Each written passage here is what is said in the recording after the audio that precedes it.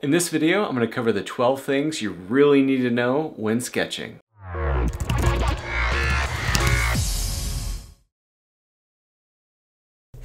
First thing I do, I hit the save command. It gets the autosave going, and I can even give it a name. The S key, I love this one. It brings up a modal toolbox, which means when I'm in the sketch editing, it brings up sketch-related entities. When I'm out of the sketch, I hit S.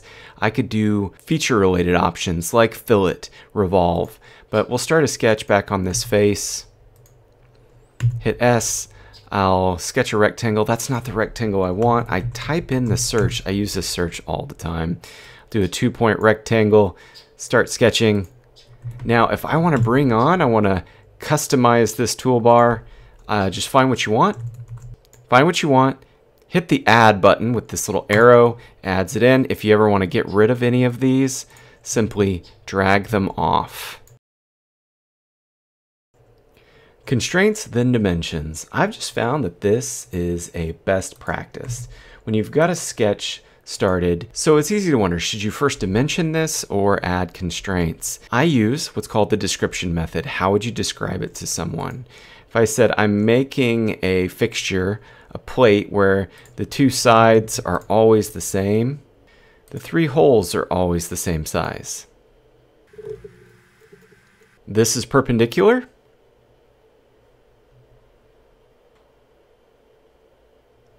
These two angles are actually supposed to be equal. And maybe one little tip in front of adding dimensions, I like to add construction geometry. So I could set that this is a construction line and this is always vertical, meaning just those midpoints will always line up with each other. And now I'd begin dimensioning.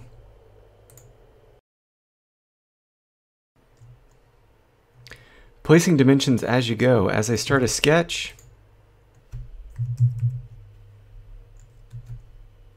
you can type in 8.5 and then I hit tab and do 55 degrees.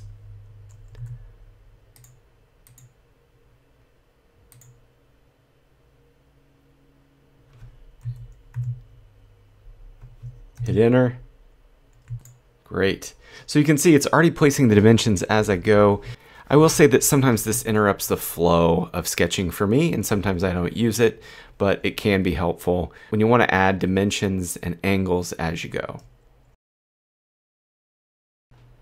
Redefining sketch planes. This is a great one. I've got a sketch of this little tiny recess, this shelf I want to cut out, and I just want to cut out a little bit, but it looks like I sketched on even with this face.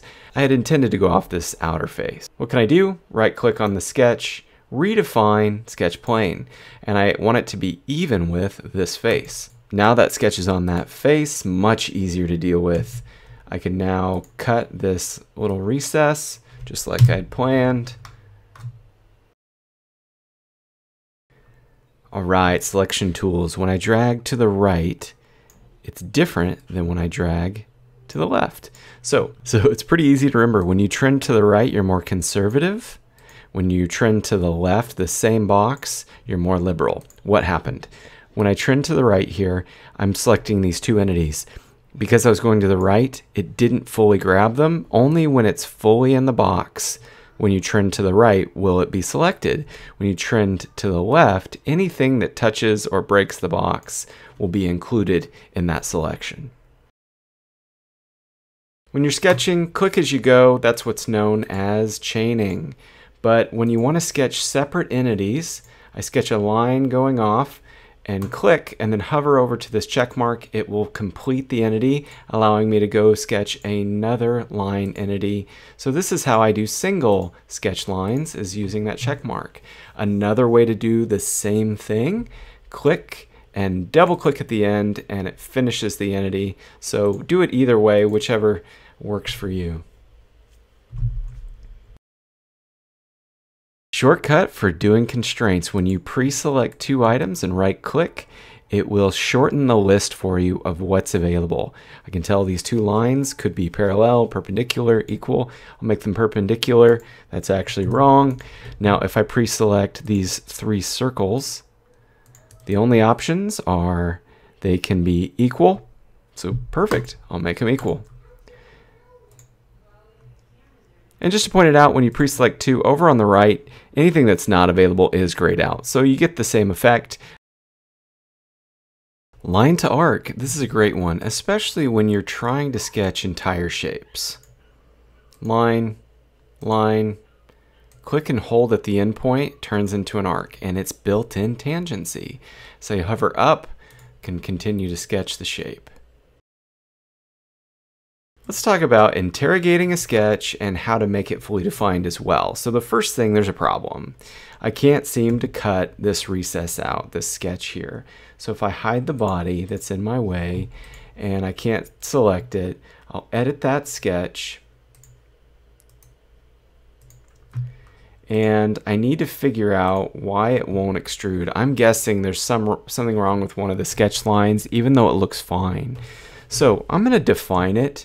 Even though I don't have to do that right away, I'm going to do that first just to get everything kind of where it's supposed to be.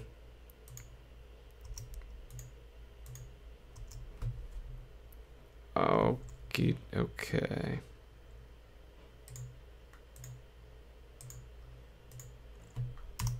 All right, so one thing that's interesting that just so one interesting point, I shouldn't have to define this line since that length and that length are both defined, but I still do, so that's odd. But I'm going to drag blue points. That's always my trick. I drag whatever will move, and then I lock that down. So I'm still missing the height from either the origin or to another location in space. So this looks good, but there's this weird point here that's kind of standing out. It's moving around. Oh, so that line wasn't fully connected to the other. It was just close. So now that I let go, I hit Q. So what am I going to do? I can delete the line and sketch a new one there. It's sometimes the easiest way to reconnect. And this is still the height. I deleted the height.